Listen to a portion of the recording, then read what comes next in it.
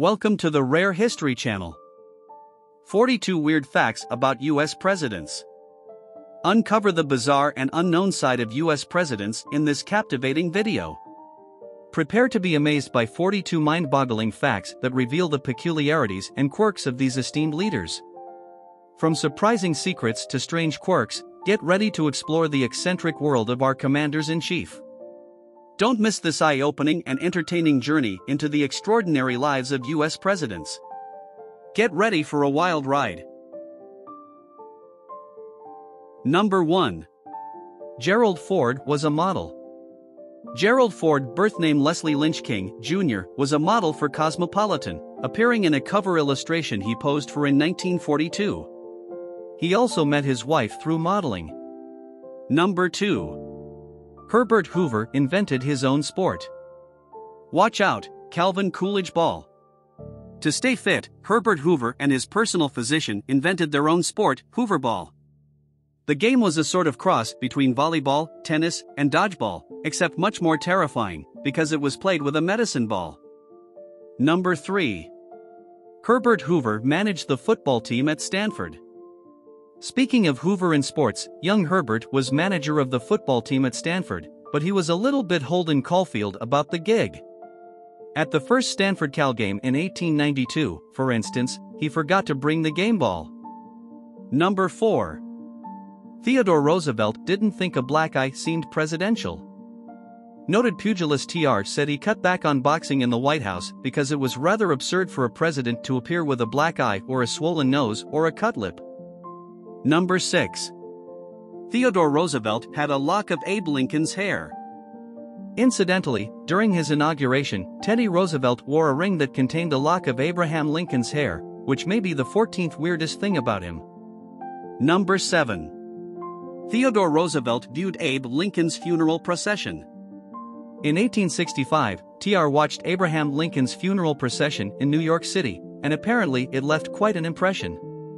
Enough to make Teddy want some of Lincoln's hair and to call the man his great hero. Number 8. Abraham Lincoln's hair was incredibly versatile. Speaking of Lincoln's hair, it was amazing. Stately, bed-tossed, shaggy, neatly trimmed. He pulled off dozens of looks with what one reporter called wild Republican hair. Number 9. Ulysses S. Grant was given a speeding ticket while he was president. In 1872, sitting President Ulysses S. Grant was pulled over and fined $20 for exceeding the Washington speed limit on a horse. Number 10. Bill Clinton is kind of a brony. When Bill Clinton appeared on Wait Wait. Don't tell me he aced the 3 questions about My Little Pony, Friendship is Magic. Number 11. Bill Clinton's cat had its own video game.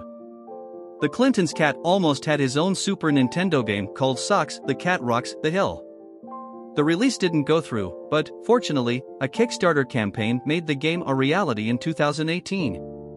Number 12.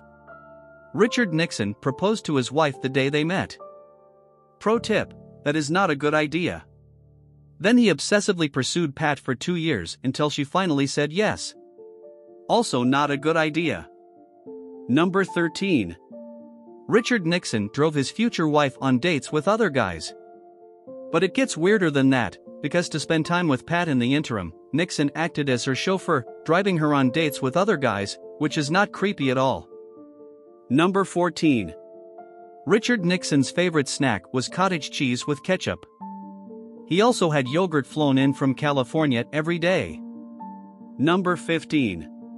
Warren Harding bet White House china on a poker game. It was a priceless set. And he lost. Not the only example of corruption in his administration. Number 16. George H.W. Bush thought about naming Clint Eastwood as his running mate. Ultimately, Bush chose Dan Quayle. If he had picked Eastwood, he would have elevated the mayor of a small town in California to the second highest position in the federal government, not to mention that Bush would have had a movie star as his VP. Number 17. Martin Van Buren wrote an autobiography without mentioning his wife. They had 6 children together. Sadly, she died at 35 of tuberculosis before he became president.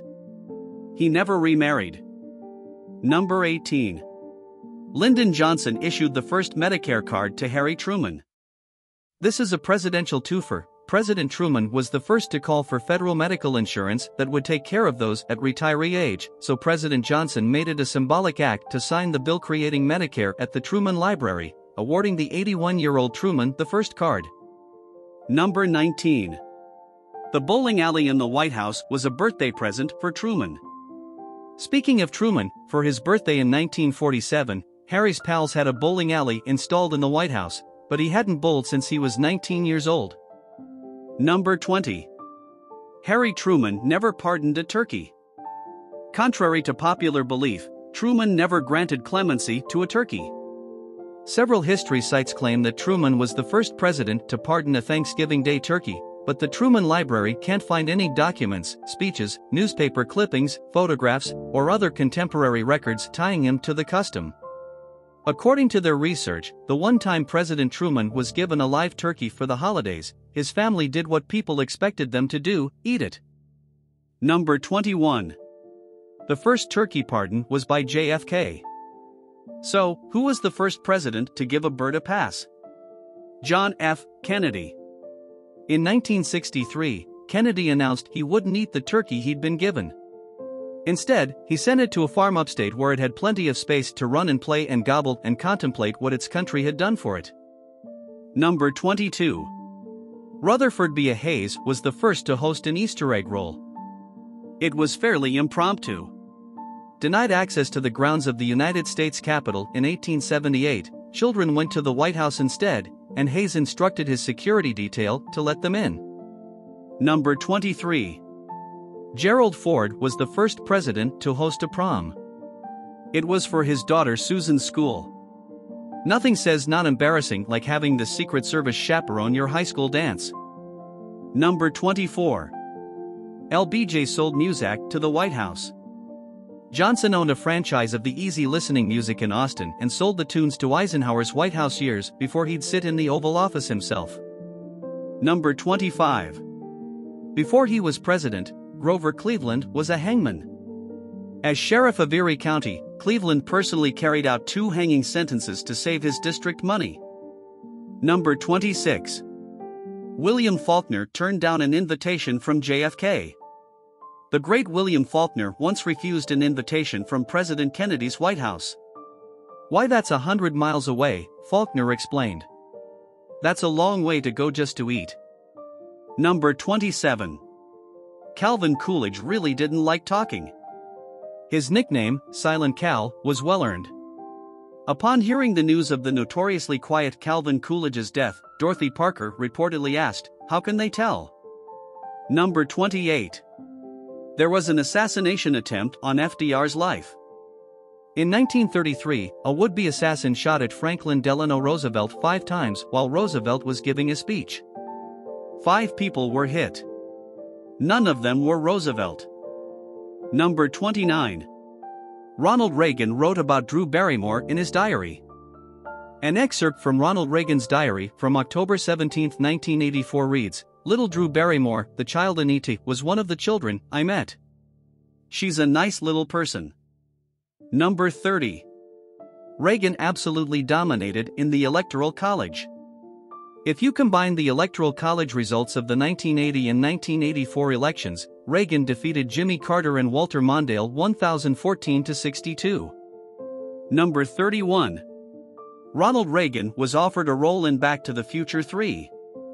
Reagan was a mild punchline in the first Back to the Future, which he screened at the White House. So director Robert Zemeckis liked the idea of him playing a small role as the 1885 mayor of Hill Valley.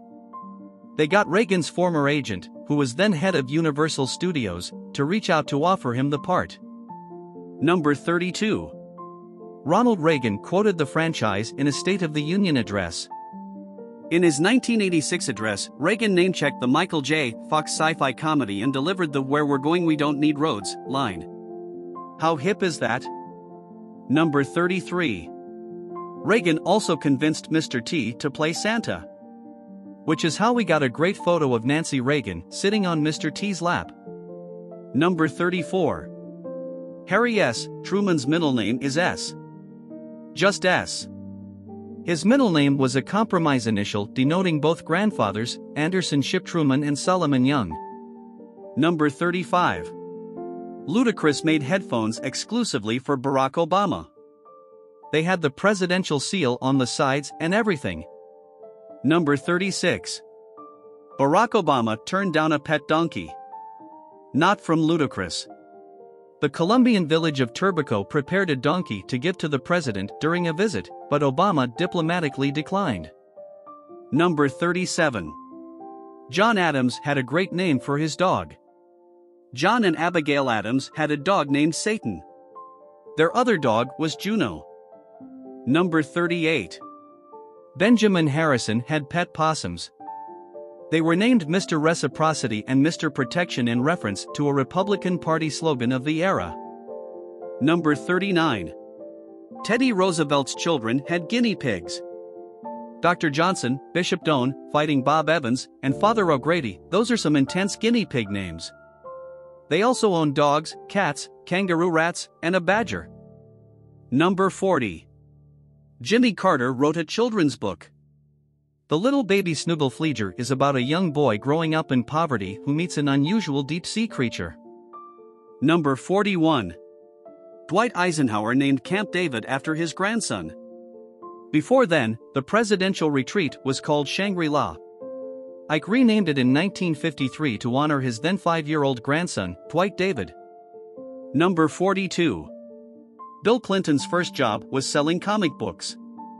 At the age of 13, Bill Clinton went to work at a grocery store and convinced the owner to let him sell comic books. He made $100.